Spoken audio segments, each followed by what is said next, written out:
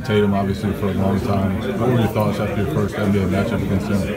Man, it's amazing to see his growth, man. I've been watching him since he was a pup, and now he's a man. And, finding his way into the league, he can score the ball in a variety of ways. It's crazy thing is I wasn't impressed because I always see it. I'm calling out his moves, but it's amazing to see him build on this level.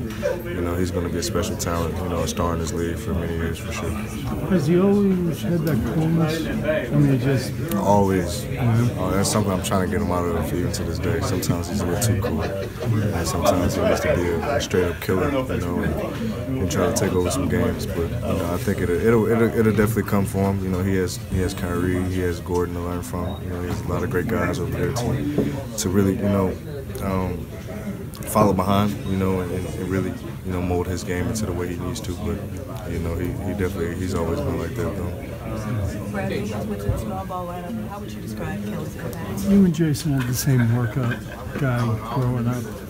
How much does a guy like Drew give you a head start and going towards the league, and how much did it work for him? I think it helped Jay out.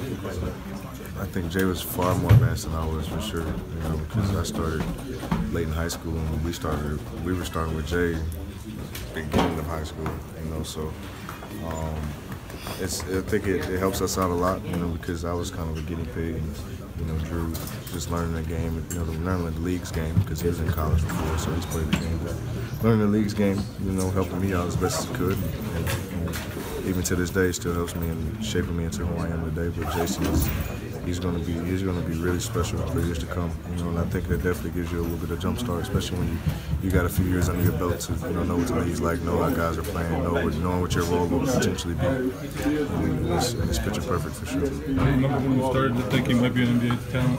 In high school, man. Maybe even before high school, because he was, he was 6'7", 6'9" in high school. He was #1 in his class, so that was kind of a no-brainer, So I seen the potential early.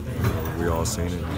I'm just happy that he was able to stay level-headed, and finally let his dream come true. All right, thank you guys. Thank you. Thanks.